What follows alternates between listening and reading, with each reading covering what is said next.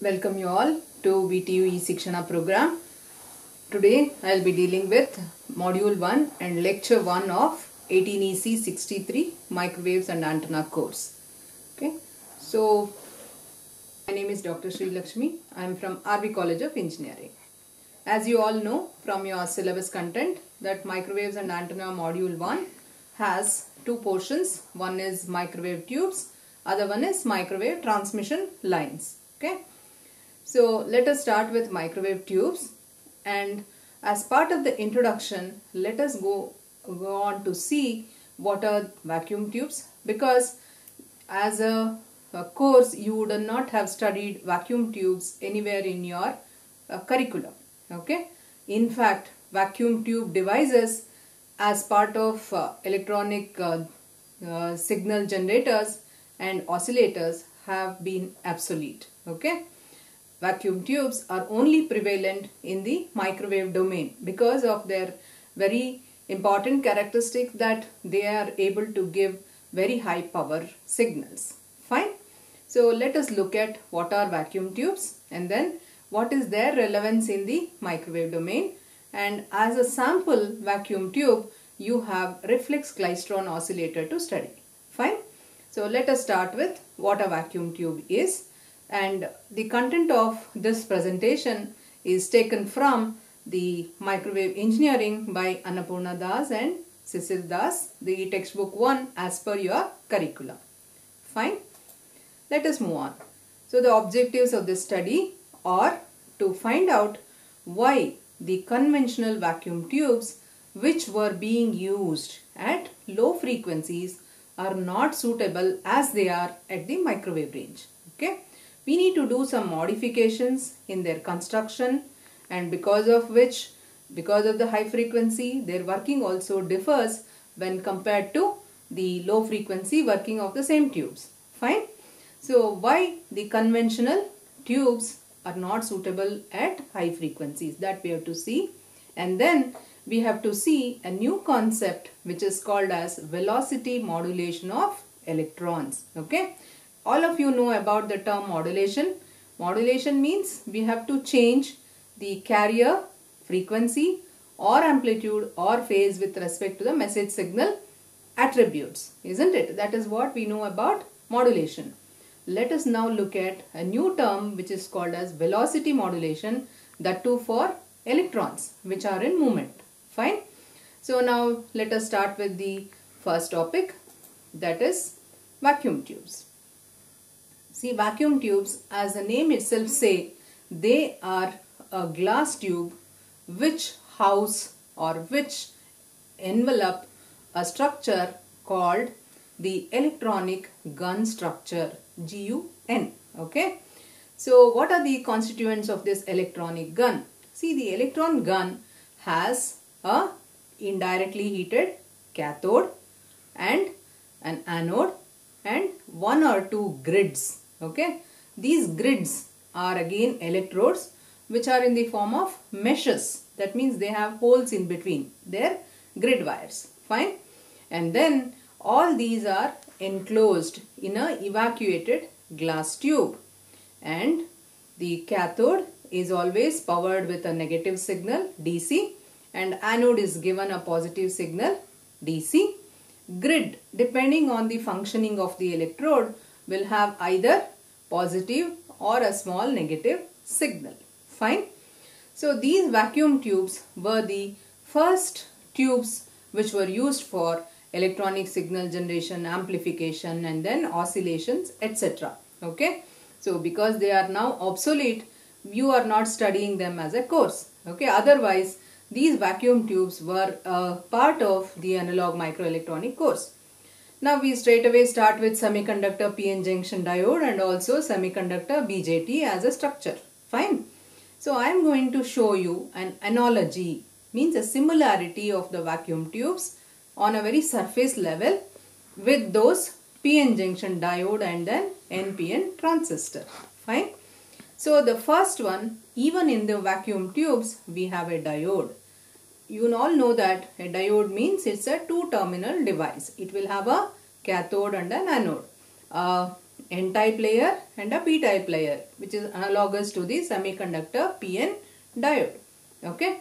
So this diode was performing the same switching action, same working as a limiter, as a clamper, as a rectifier, as a multiplier, etc., what you have studied for the PN junction diode. Okay. Only thing is, it was a vacuum tube structure, far bigger than the small PN diode what you see nowadays. Okay. Then we have triode. Okay. This is a 3-terminal device. Tri means 3-terminal device, analogous to our bipolar junction transistor. In a transistor, you all know we have base, we have collector and an emitter, isn't it? So in the triode also, we had the analogous 3 electrodes, a grid which was performing the function of a base, then the anode which was performing the function of the collector, and the cathode which performs the function of the emitter, right? So this triode is what we are going to consider now for our study, okay? And we take this as a conventional 3-terminal vacuum tube diode which was performing the function of a BJT. What is the main function of a BJT? Switching, and also it performs amplification, and also it oscillates to produce the signal, isn't it? So these 3 functionalities were also done by the triode before the invention of the BJT. Okay. These vacuum tubes were discarded slowly when the semiconductor devices were invented. Why? Because they were consuming a lot of power and they were very big and they were generating a lot of heat. Okay. Because of all these disadvantages, they were discarded at the low frequency applications. But then, because of their capability to produce very high power signals, microwave devices are still in the vacuum tube domain, some of them. Okay. So now, you know that a triode has 3 electrodes. Okay. And it is in the form of a circle, if you take the cross section, with the bottom having a cathode. Then closer to the cathode you have a grid, and on the top you have an anode. Okay. So now the G here, the subscript indicates grid, K indicates the cathode, and also you have C indicates the capacitance and Z indicates the impedance. Okay. So you know that impedance is inversely proportional to capacitance, isn't it? And also, as the capacitance value increases, the impedance value reduces. Okay. So this is the point which you have to remember in order to see why the conventional diodes or triodes are not suitable at high frequencies. Okay. Just remember, impedance is inversely proportional to capacitance, and capacitance increase will lead to impedance reduction. And since the impedance reduces, there is loss of signal to the ground or wherever the other end is connected. You all know that the electronic signal always follows the least impedance path. Okay. So these capacitances come in parallel to external loads and they affect their resonance also. Just remember this point. We will see in the next diagram what are these parameters. Okay. So now what are we going to see now? We are going to see what is the effect of high frequency on these vacuum tubes, in particular the triode. Okay. So now look at this structure. This is the structure of a triode, what I was just discussing. Okay. So it is having a cathode, a grid and an anode. Okay. And I have shown in dotted lines 3 capacitances. I'll tell you why dotted lines and what are these capacitances. Okay. So the dotted lines indicate that these capacitances are not actually connected physically in this circuit. Okay. Physically we have capacitances here in the input, in the bias and in the output. Okay. Which are connected using solid lines. They are the actual components which are there. But these dotted line capacitors are coming up when once the circuit is powered with a high frequency signal. Okay. So what are these capacitances? How do they come up? How do they manifest themselves when there is no actual physical capacitance that is connected? See, this cathode is a plate or a metal plate which is connected to a charge, and this grid is also connected to a bias, and these two are separated by vacuum. Okay. So do they not form a parallel plate capacitor? Yes, isn't it? See, whenever there are two charged plates separated by a small distance and there is either a dielectric or air or vacuum present, it definitely forms a capacitor. At low frequencies, this capacitance value is very insignificant. Okay, you may ask me, ma'am, when we power this at low frequency, even then the capacitance comes up. Definitely it will come up, but the value of the capacitance is very insignificant. Okay, so when the high frequency is given, this capacitance value becomes significant. So when this capacitance value becomes significant, just now in the previous slide I told you, the impedance is going to become very low. So look at this, from the input, this capacitance is coming in parallel to the ground. So what will happen? The input signal, instead of going into the triode, is going to be bypassed to the ground through the capacitance CGK. So now what will be the effective input signal that is reaching this triode? It is lesser than what it was supposed to reach, isn't it? So now this is an amplifier circuit what is connected. So if the input signal itself is low, then what is the output signal that you can expect? In spite of amplification, the value of output signal will be very low, isn't it? This is the reason why the capacitance CGK is dangerous, and it is going to pull down the efficiency and output of the triode at high frequencies. Similarly, you have other capacitances which is CPG and then CPK. Okay. So here this is grid, CP is the parallel capacitance grid, and this is the cathode capacitance. So all these are connected in a way to the ground, and then they are going to short circuit the signal to the ground. Okay.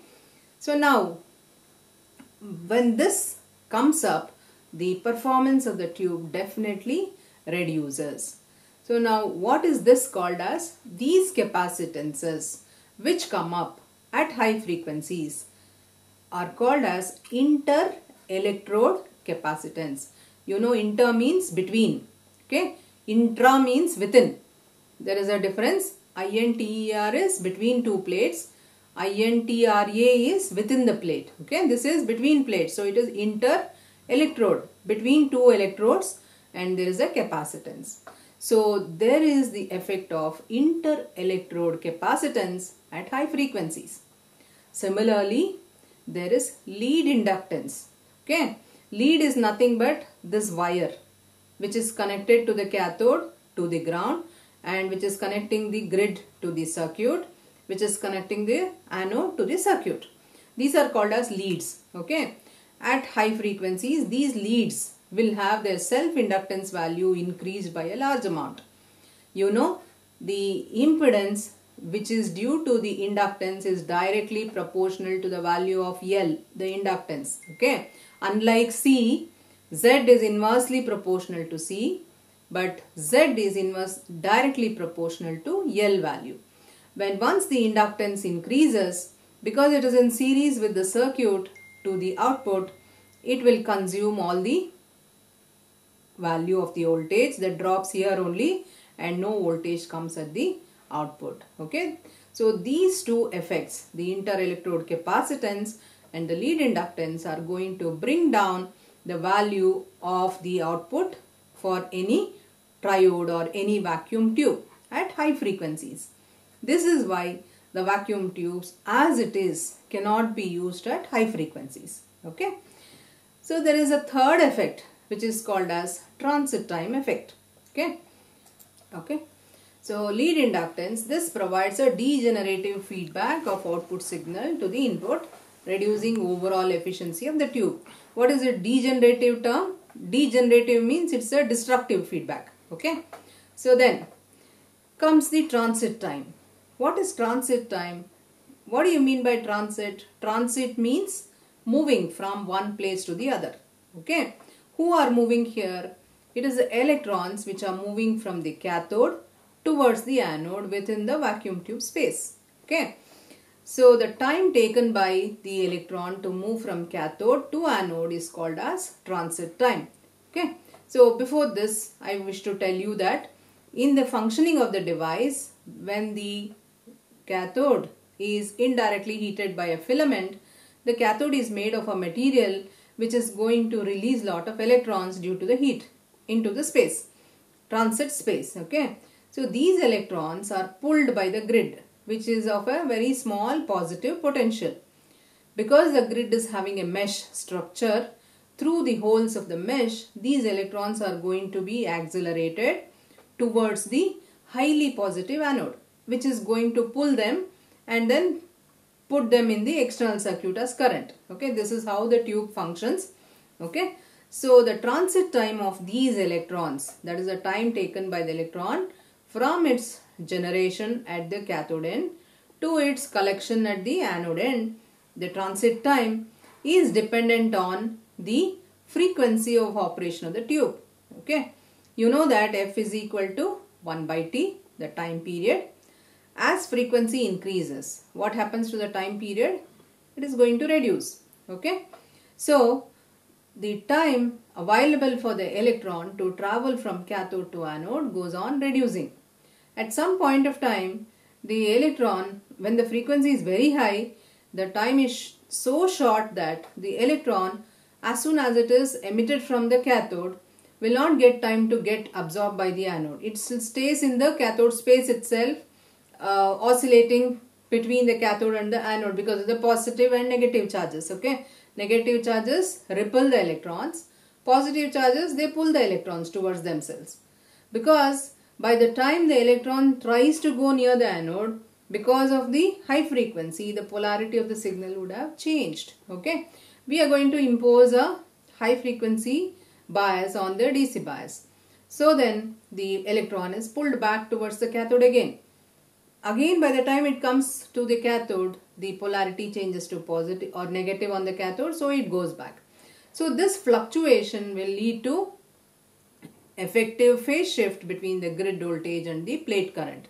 So you all know that grid voltage is the input voltage, that is the base voltage, and plate current is the anode current, which is the collector current in terms of a BJT.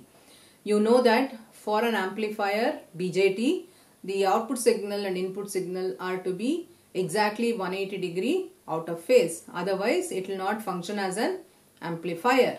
So it is the same thing here also. Because of the phase shift created between this, the 180 degree phase shift gets spoiled. Okay. Because of this, the functioning of the device will also be not correct. Okay. So now these are the three things which are going to spoil the functioning of the diode or triode at microwave frequencies. Okay.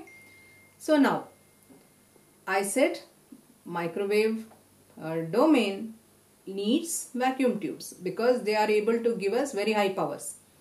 But then conventional tubes cannot be straight away used. Then what is the solution? Okay. There must be some solution, isn't it?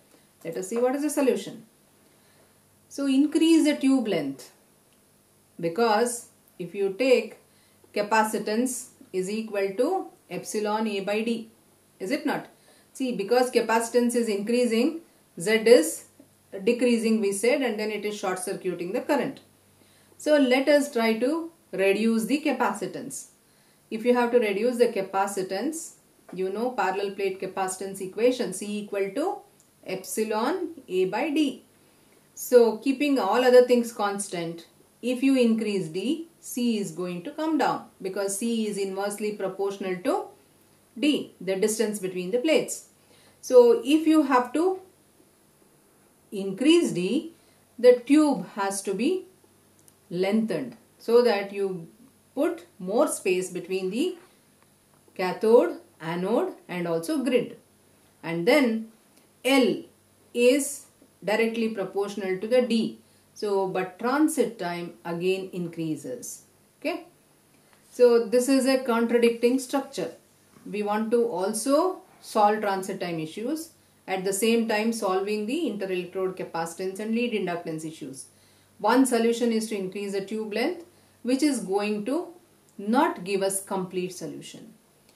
So suppose you reduce the size of the tube, then its power handling capability will come down. We also want high power, because of which only we are keeping vacuum tubes at high frequencies. Okay. So now what was the solution that was thought of, and how did the new microwave tubes come up is what we are going to see next. Okay. In the next lectures when we take up reflex klystron. So now the summary of this first part of this lecture is that there is three important effects. One is interelectrode capacitance, other one is lead inductance, and third one is transit time effect. Because of this, the vacuum tubes cannot function at high frequencies. Okay. So now, other important part of this lecture is velocity of modulation of electrons. Okay. Let us see what it is. Fine. So before I come to this explanation, I want to show you this structure. Okay. See, this is called a re-entrant cavity. Okay. So you all know that just now I told you that in a vacuum triode we use grid in the form of base, in the place of base. And the grid has pores, micropores. It's a mesh structure. Okay. In place of grid, we use a re-entrant cavity.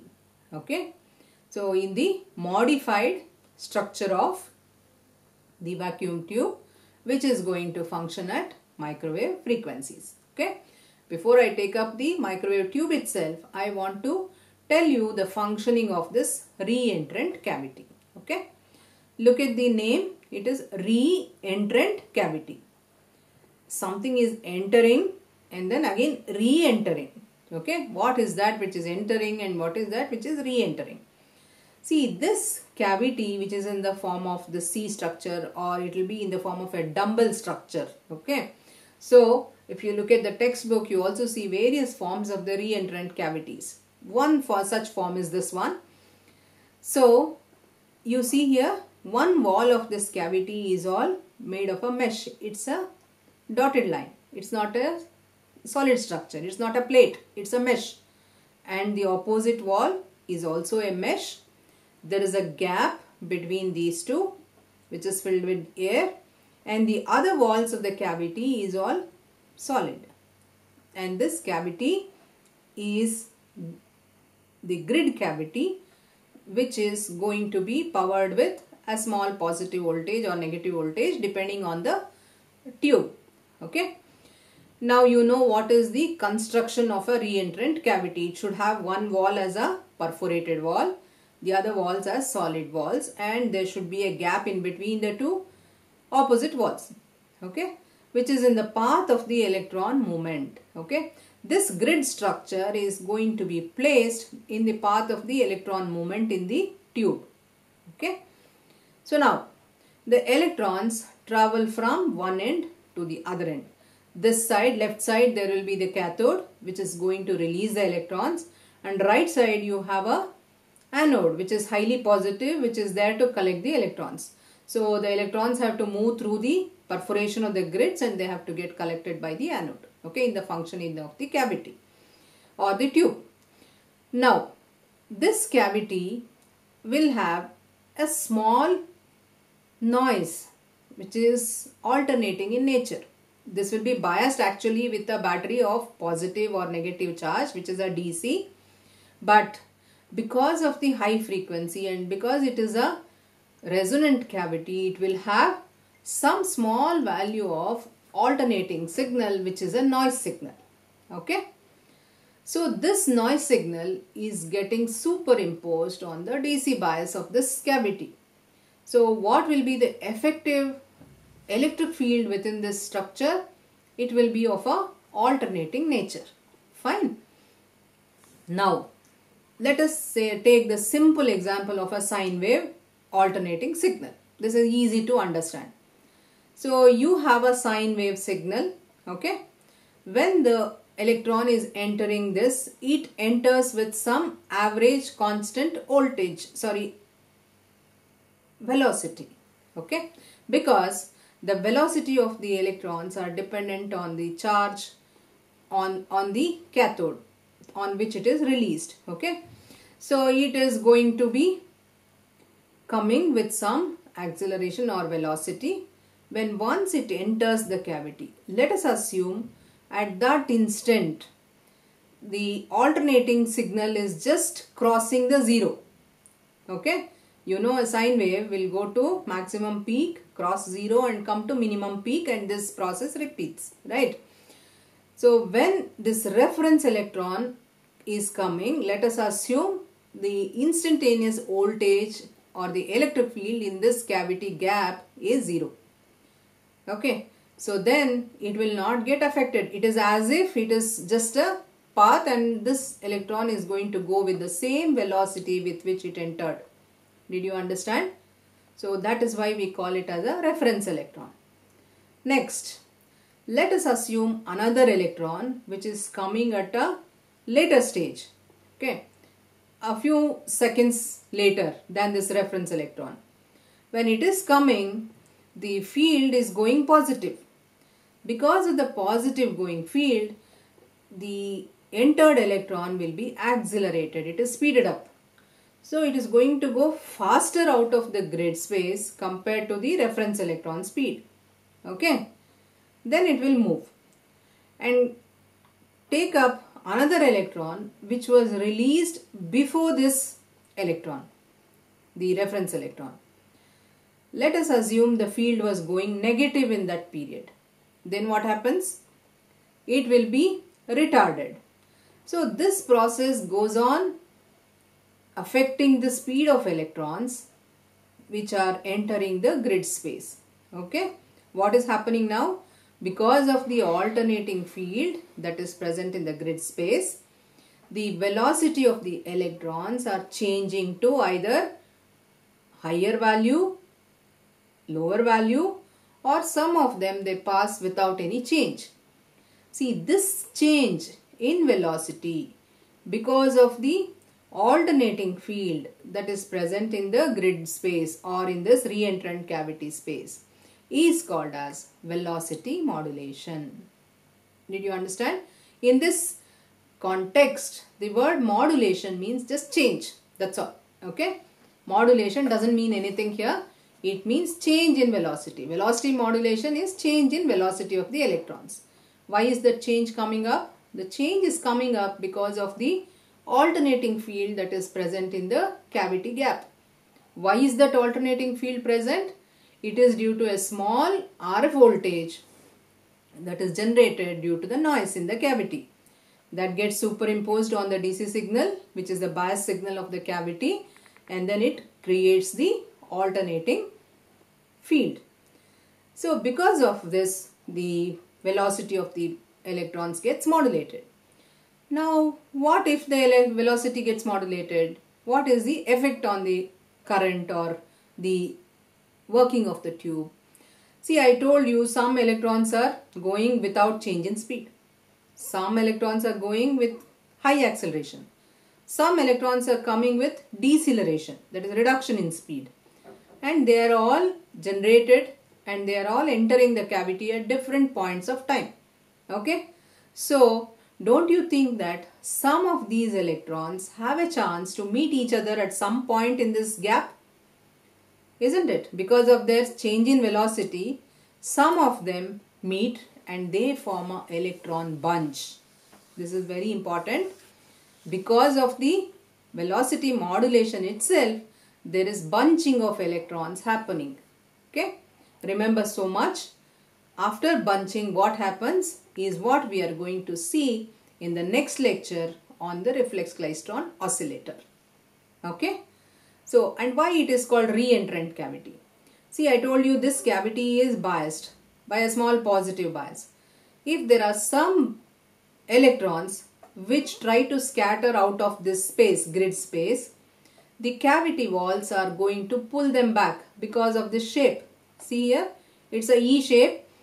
Electrons cannot scatter. If they scatter also, they are pulled back and they are sent back into the cavity itself.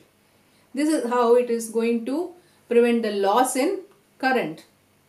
And because the electrons can re-enter, it is called as a re-entrant cavity. That's it. So now, use of re-entrant cavity with grids is the main reason for velocity modulation of electrons. And this velocity modulation is going to cause density modulation of electrons or bunching of electrons. You know, density means the number of electrons present in a unit space. Okay. They are going to increase and they form a bunch. Okay. So this much you remember in this.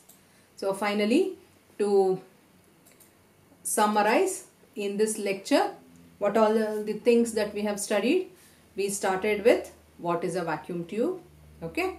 We just saw a vacuum diode and a vacuum triode on a just a definition level. And we saw the analogy between vacuum triode and a 3-terminal BJT.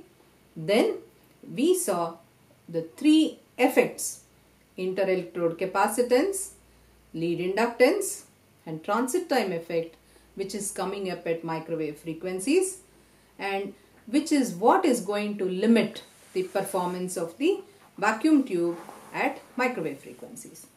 In the second part of the lecture, we defined and saw a specimen re-entrant cavity, and then we saw how a re-entrant cavity is going to cause velocity modulation of the electrons, and then the effect of velocity modulation is bunching of electrons. Fine. I think we'll stop lecture 1 here, and then we'll continue with the use of this bunching in the next lecture.